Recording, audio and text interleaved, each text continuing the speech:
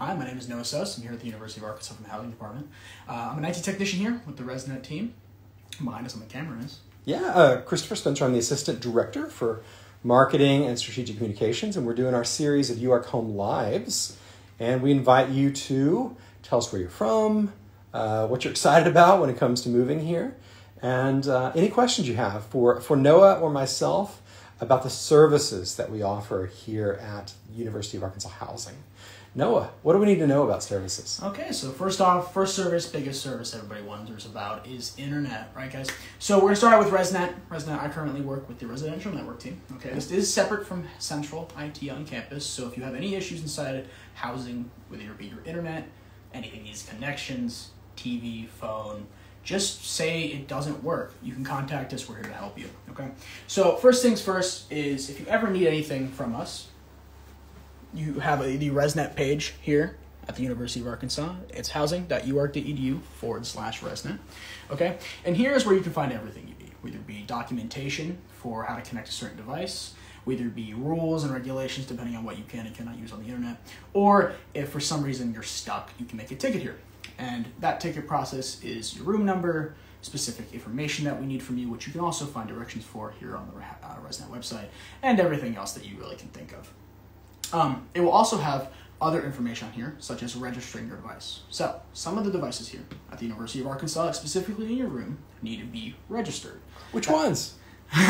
Specifically, anything like sometimes your TV, if for some reason it doesn't connect, that needs to be registered on the internet. Sometimes gaming consoles, depending on what happens with them. Really, if you have any questions about that, feel free to reach out. We're always here to help you. Specific devices act up from here and there. Other than that, there are two separate Wi-Fis here on campus. Now, the difference between being the UARK Wi-Fi, which you will see when you come in here, is going to be mainly for your stuff that you take to class. Your laptops, your phones, anything that you really need to leave the building that is going to be useful will be registered to that. Now, anything staying in your room, whether that be, again, like straight desktops, anything of that nature being your Xbox, PS4, TV, that will go to the UARK Housing IoT Wi-Fi. Now, again, you'll see that when you come to campus, but that's basically going to just be the stuff that stays in your room that's authorized to be on that Wi-Fi. Now, phones, laptops, and other things will not work on that Wi-Fi. They're specifically made so you can have those accommodations in your room. So two different internets, essentially, two different networks. Exactly. And it's based on what device you're going to be logging on with. Exactly. Okay. And last but not least, you are actually allowed to have a printer here in your room. Now, it won't be able to connect to the Wi-Fi. There is no Wi-Fi connectivity for them. But as long as you bring a USB cable and you plug it in your computer or docking station, depending on what computer you use, then it will actually run perfectly fine. And that will work. Yeah. Printers are good. You got to print out some paper every now and then, of course. Exactly. Yeah. So next thing we'll hop into, I guess, is Fix It, right? Yeah. So let's talk about Fix It. Fix It, right? So Fix It's going to be mainly for your maintenance. Right, it's not having to do with my team. It'll be maintenance for your specific building. So you'll go to the Fix It website here from housing.uark.edu, and you'll make a ticket specifically for the maintenance. So you'll put in your description of what's going on, and anything that's really broken in your room, whether it be a drawer, door, anything of that nature, they will be able to help you with that. Even like a curtain. Yeah, or, curtain. Yeah, those things are oftentimes done. Exactly. Changing a light. Changing a light, doing anything of that nature, they're here to help you. So you're able to go in there and describe what you need, and they will show up at a reasonable time to help you with that. Now, yes, if say you are not in your room and they do end up coming in, they will leave you know that they've been there. They will also ask you permission before coming in, but they do have the right to do so. So just remember, if you put a ticket in, they have the right to come in your room. Right. Did you ever use it? I did, yes, actually. Yeah? I'm a recent graduate here from the university, but when I stayed in the dorms, the 2 years I did, I stayed in Adohi and Walton, and both were great. Mm-hmm. Now, depending on where you are located in the building and what building it is, there's different procedures for maintenance, obviously, depending on the different things they have in those buildings. But the ticket system works the exact same. So, yeah, cool. I guess the next thing we should probably get into would be your guys' laundry. So, laundry here is very simple. Every week, you get 2 free washes and 2 free dries. After that, each wash past that, you do need to pay $1.50 for. That being said, always bring your phone to the washing machine room, just in case. You don't need coins, don't need any cash, nothing like that. Nobody really cares that much anymore. Anyway, just bring your phone with you. Make sure you have the Speed Queen app, okay? And again, you can find that on the housing.uark.edu website. They'll be able to help you with installing that. But if you have any questions, again, you can also contact ResNet. And that app, if I recall, will show you in your residence hall which machines are open, and it'll also ping you when you're done. Of course, yeah. It will let you know when your laundry's done, how much longer you even have left on it, and you continuously get real-life updates from it. Yeah. And let's see, did you have the laundry system when you were here? For the 2 years I was here, actually, I did not. Okay. It was a different system at the time. So yeah, sure. Really, it just transitioned. Typically what we hear is that the 2 washes and 2 dries a week serves people pretty well. Oh, yeah. That tends to cover things, but if you wash a whole bunch, then you might have to. Yeah, if you have a lot of laundry, hey. Cool. Free. Yeah. Next, I guess, would be mails and packages. You are allowed to get your mail and packages here at the University of Arkansas. You're living here, so you need it, right? Depending on the building, it works in separate ways. I'll use my example. Okay, when I lived in Walton, you can get a mailbox. Now, the female and male side of the dorms are completely separate. The female side in Walton will get a key, and the male side will get a combination code for their mailbox down to the front desk. But that being said, most places will still have combination locks for you, meaning that the quads, the maples, everywhere, you'll be able to get into your mailbox. And I think that at this point, you would have a personalized mailbox, a PMB at this point. Yes. So you log in to the housing portal, go to My Details, and you can find your PMB, which is your address. Yes, and you'll be able to find your PMB as well as your combination code. Don't show it to anybody else, that is your combination code. But that will be able to let you get to your specific mailbox. Top secret. Yes. Package-wise, depending on the building, you may have to go to a separate building to pick it up. Now, Dohe, Pomfret, all of them get packages to their building, but buildings, again, like Walton, you do have to go to a separate building to get your packages, as there's not a continuously man-staffed front desk. But besides that, all of your mail should come to your building. Very cool. Very easy. Very easy. I think last but not least would be like helpful services. Yeah. Printing here at the University of Arkansas is print services. Now, those print services, you'll go to print.uark.edu. You'll be able to input whatever document you really want to print, document, docx, PDF, whatever. It will go in there and it will be able to get loaded to the server. Then what you'll do is you'll go to a print station. In our building specifically, we have one in Dohe and one in Pomfret, but Morgan also has a entire lab for you to go do this at, and a few other buildings, as well as around campus. The Union, I think, has one too? Yes, and they all work together. They're all on the same server, so no matter which one you go to, you'll be able to print at. So you upload it. As soon as you upload it on there, either be on your phone right next to the station or your computer back in your room, and then you'll walk over to the station, you'll log in with your UR credentials, you will have I believe it's a $35 allowance every semester, maybe? And that sounds like a little amount, but trust me when I tell you, you'll probably never use all of your allowance. With that being said, you'll be able to print from those stations, whether it be color, black and white. Some have color, some don't. Yeah, it's very convenient with that. What are some other helpful services you think around here? For you guys specifically with IT, just keep put this out there. Housing IT mainly does residential stuff, right? But we can't actually reset your passwords. That will be central IT. So if you go to its.uark.edu, you'll be able to sit down and actually go to their help desk portal as well if you need any help with your password, email. They also have a number, okay? Now, I will mention this. The number for the help desk is the exact same as ours. It's 479-575-2905, okay? The help desk for central IT, whether it be passwords, emails, is going to be option number 1. For us specifically at ResNet, we will be option number 3. And if you need Blackboard help, I believe that's also option number 1. Okay, so it goes to a central number, but then they can talk to you or someone on your staff pretty easily for help that they need. Also on that website, its.uark.edu, you'll see a call out for students. And you've probably been through several of the steps already. Do you mind pulling up that page? Of course. You've probably been through it already, but there are some things on there that you might find helpful. We're letting it load. As it's loading? Yes, as it loads.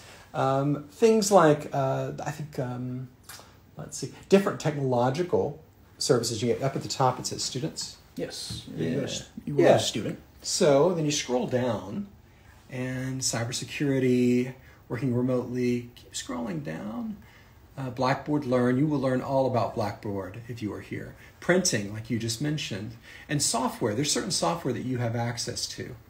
And then buying tech, there are some discounts through our bookstore. And Student Technology Center, all those things to be aware of. Have you ever been to the Student Technology Center? I have actually, yes.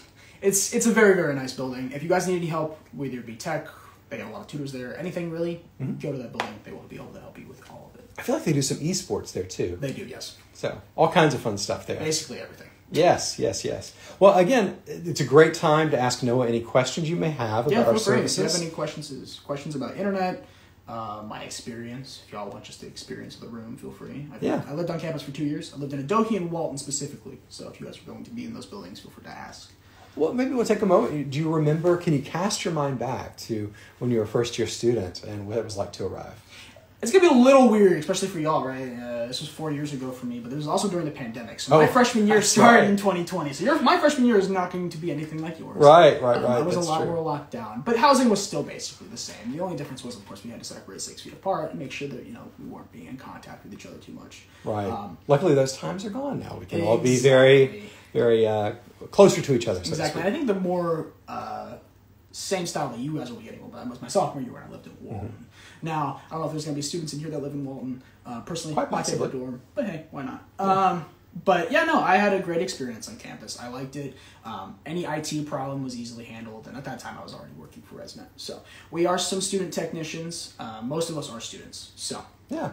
Do you remember when you kind of connected with other people on campus, like your first year? Did you go to any of the RSO things? I tried to go as many as I could. Yeah. Especially during COVID, there's not many times that you can technically leave your room to go talk to people. That's so right. It was a big difference. Such an anomalous year. Yeah, that's true.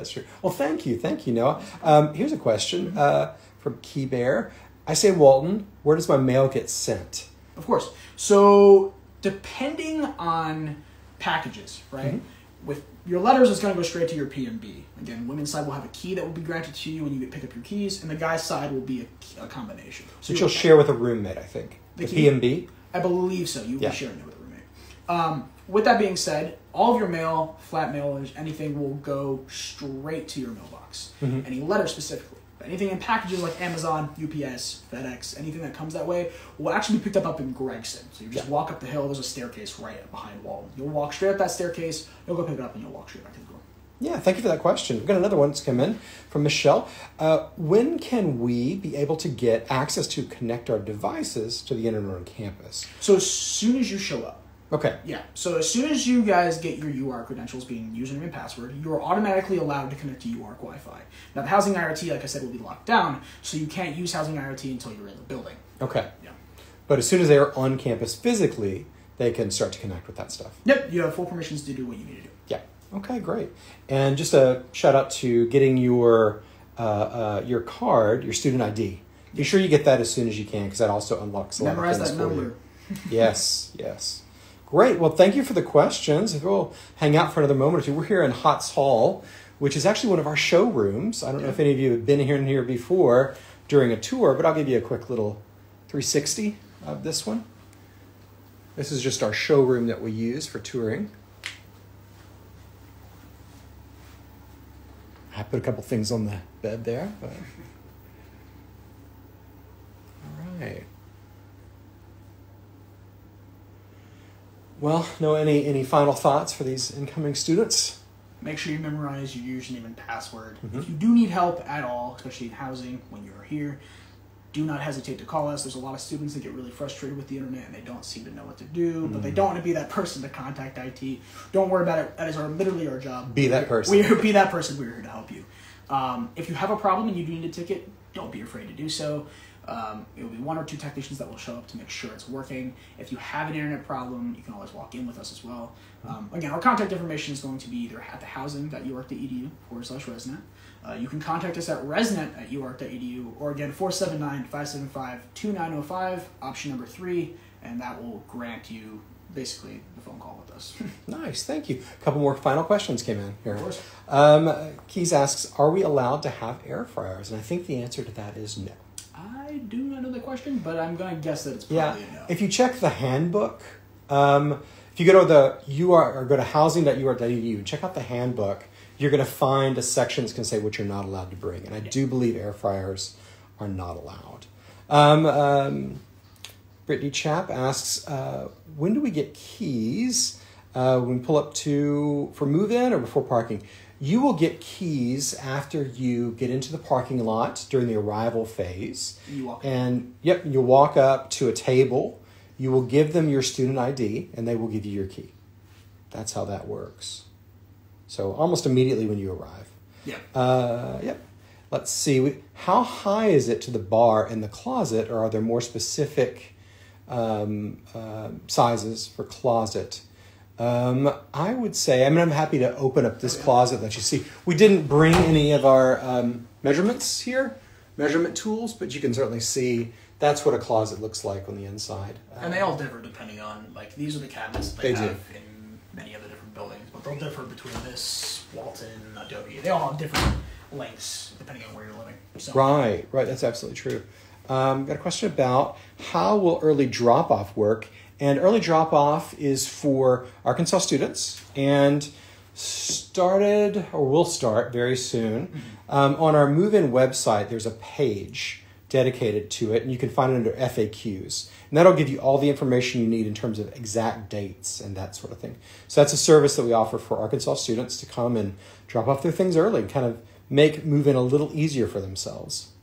Caden asks, is it smart to buy Ethernet for the dorm rooms? Yes. So actually, I will mention this. Every room will have a white box. Now, this is going to be your internet access point. If it has 2 green lights on it, you're good to go. If one is flashing, please contact us. We have to do something for you. Besides that, depending on where you're going to be, whether you're in the quad, it's going to be on a little stand with an internet cable plugged into it, with an Ethernet cable. Keep that plugged in. That's how you're getting internet to it. If it's mounted to the wall, you're good to go. Now, all these on the bottom will have Ethernet ports. I believe you have up to 4. In the quads, you only have 3. And you can plug Ethernet into anything. I personally recommend Ethernet for your TVs, consoles, anything that you're going to really be bringing to put down. It's going to be a lot easier for consistent internet than just having it go off Wi-Fi. There are a lot of people using the Wi-Fi here, even with your own access point. Sometimes it gets a little slower. Sometimes it's how internet works, guys. But besides that, make sure if you do have like a TV, I personally recommend Ethernet. And I've heard students oftentimes when they're taking tests will use the Ethernet to have that reliable connection. Yeah, if you're doing a remote test, whether it's on a system that you'll learn Lockdown browser or just through Blackboard itself, if you're doing a test that's going to take time, I recommend using Ethernet on your PC. Right. And it's easy enough to just plug it in and pull it out, right? Oh, yeah. You don't have to do much besides. So you and your roommate can share it pretty easily, even if there's not an extra port. Okay, well, great. Well, thank you so much. A lot of great questions. We're excited about you coming in August, which is, gosh, only 3 weeks away. That's pretty close, right? It is here. It is here. All right, everybody take care, and we'll see you for our next UARKHome Live. Have a great afternoon, y'all.